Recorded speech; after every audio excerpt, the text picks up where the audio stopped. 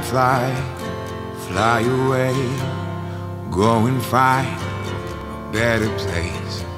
Faith that we will be okay. Hey everyone, Brad here with Mile Manor DDC. I want to do a quick review today of this little Spyderco. This is the Spyderco Dragonfly 2 in, yeah, you read the description. That's right, K390. There it is. You can see it right there. Yeah, so K390, beast of a steel, you know, pretty phenomenal tool steel that's out there. And you know, true to Spyderco form, they're taking an opportunity to, you know, mix the steels up as they like to do. And it's pretty cool. They do that pretty much more. I think they do that just about more than any other company out there. In fact, I don't even know if there's another company that's even close to the number of steel variants that Spyderco uses. Not even close, bud. And that's a big part of what makes them fun as a company, and I think it earns them a lot of fans, and probably rightfully so. So, you know, this little knife has been around. The Dragonfly has been around for a while, but I figured for those of you that might be interested in picking one up in the K390, a little video might be helpful, so I thought I'd throw it out there. So let's go ahead and do a couple little specs real quick. We've got a blade length here of 2¼ inches, a cutting edge slightly smaller, about 1.8 inches.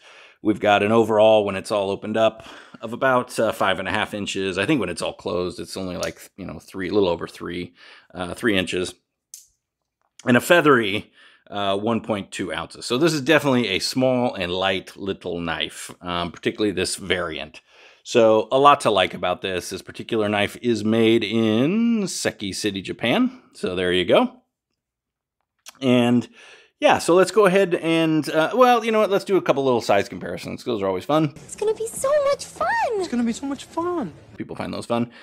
How about a Spyderco Urban? One of my favorite Spyderco slip joint knives. And then how about an Ontario Rat number 1? There you go. So yeah, you can definitely see that even opened up, it fits about in the handle of the Rat number 1. But if you're looking for a small knife, this is definitely one of the best options out there. Here's a Spyderco Delica. And if you've watched a previous video of mine, you noticed that my Delica had a nice, nasty, dirty blade, and I haven't bothered to clean it even since that video. So there you go. And then how about a Benchmade Bug Out? So you get a sense. And that also has a slightly dirty blade. Good grief. Okay. So there you go. There's some fun size comparisons, so you kind of get a sense of what you're getting into with a little Dragonfly 2 here. So the blade, right? You've got this K390 steel, which is a phenomenal steel. It's a beast of a steel, right? I mean, you know, and there's certainly some irony that Spyderco is putting that in tiny little knives like this, and even smaller ones like the Man Bug and Ladybug. That kind of cracks me up a little bit. I mean, you know, why a little knife like that needs, or even like this, needs a blade steel like that is, you know, that's purely for the joy of the hobbyists and the collectors out there. And those of us in kind of the knife and EDC hobby that just love that sort of thing. So, and for those of us that get a kick out of different steels. So there you go. But definitely a beast of a steel. Now, not a stainless steel. So you're going to want to be, you know, bathing it in some EDCI just about every night. No, it's not that extreme, but definitely going to want to give it some coating there. Unless you're looking for some patina. Or you can go extreme and just cover it in rust, which is a different type of patina. But I know some people do like the patina that forms on K390, sort of the natural patina. And, you know, that's cool too. So either way, but just be mindful it's not a stainless steel if that's what you're looking for. And we've got a spider hole here for deployment on the blade. It is a very thin and slicey blade, super thin. You know, it comes down to a very, very fine edge, fantastic slicer. You know, a pretty dainty tip. I mean, you're not going to be doing a lot of heavy-duty use with this, despite the beast of a steel that it's got working for it. Now, on deployment, it is a lockback knife, so you know you can flick it if you want to flick it open, and then you can kind of do a little shake shut. That's a great thing that Spyderco does with a lot of their lockback knives. It's got a very smooth and it's just a very smooth knife, typical, you know, kind of Spyderco fit and finish there. Nothing to complain about that. You know, no blade play, no blade rock, anything like that. So very secure lockup. And yeah, I mean, just from a lockback standpoint, if that's the kind of knife you're looking for, or if you've got legal restrictions around what kind of knives you can have, they're a great option. And especially if you're traveling, even here in the United States, it's nice to have a lockback in your sort of catalog of knives. So there you go. That's what we've got on action and deployment there. For scales and hardware, you know, I think this is one of the things that's sort of the hallmark of the Dragonfly and K390 is this sort of denim-y blue kind of look. And it definitely, in person, it might look a little more vibrant here on the camera. In person, it's definitely a denim blue. You know, just kind of a traditional jeans, kind of older school style of jeans blue. That's what you've got here. So, you know, it is this bidirectional FRN, which means you've got kind of going both directions here. And, you know, it's got a lot of little, you know, it's got some nice grip. It does have these sort of weird black pivot, you know, kind of collar here around the pivot. It doesn't do that on the clip screws or anything like that. But when it's on both sides, I'm not really entirely sure what that's about. It's a little funky. Weird. It's weird. But, you know, whatever. That's right. And you've got a wire clip here. So that's pretty nice there as it relates to scales and hardware. So that's what we've got. Now, ergos and carry, you know, ergos, for a knife this small, it's got great ergos. I mean, and that's, you know, ergos are one thing Spyderco does really well. I will say, because of the wire clip, which I know is very desirable, this one, because it has to be kind of so short, it definitely, I think, is a little bit of a hot spot. For me, it definitely is. Kind of hits me right here in this part of my hand.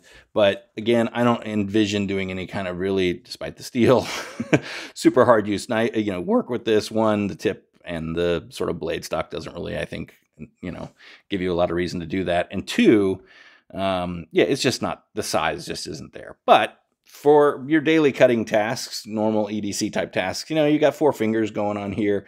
I have, you know, medium to smaller sized hands, but it fits great. I feel comfortable in this. You know, you're really not, I don't think, going to be doing this kind of a grip on it. You're almost always going to be in this mode, which is fine. And that's what it's there for. And so from that standpoint, the ergos are pretty good, with the exception of a little bit of a hotspot there. But again, as I've mentioned in other videos, hotspots are subjective. So there you go. Take it for what you will.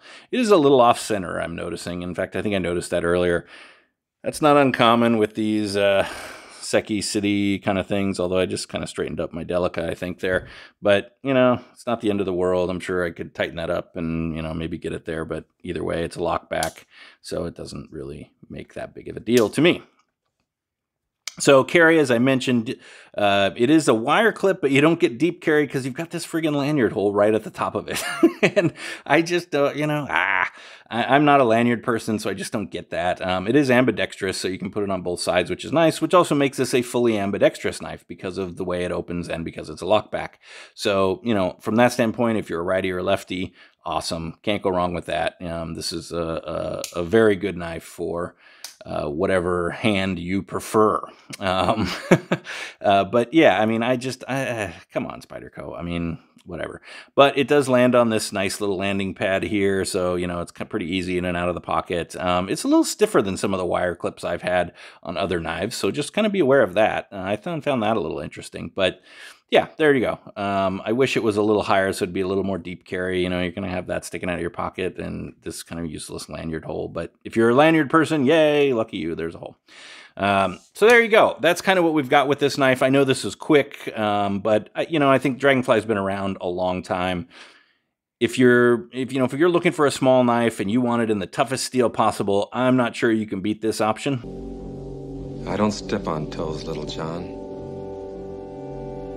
I step on necks. Honestly, unless you want even smaller, you can go man bug or ladybug. But you know, this really, for just an everyday EDC knife, is pretty darn ideal for its size.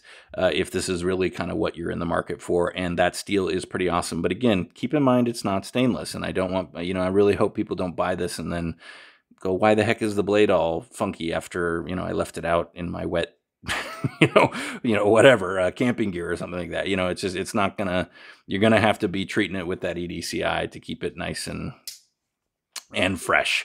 So with that, I hope you've enjoyed this review. Thanks a lot for coming by. If you're new to the channel, please consider subscribing. I'd really enjoy having you here. We're a fun little mild-mannered family here. And for those of you already subscribed and supporting the channel, thanks so much. I really appreciate it, as always. I hope you've enjoyed this review.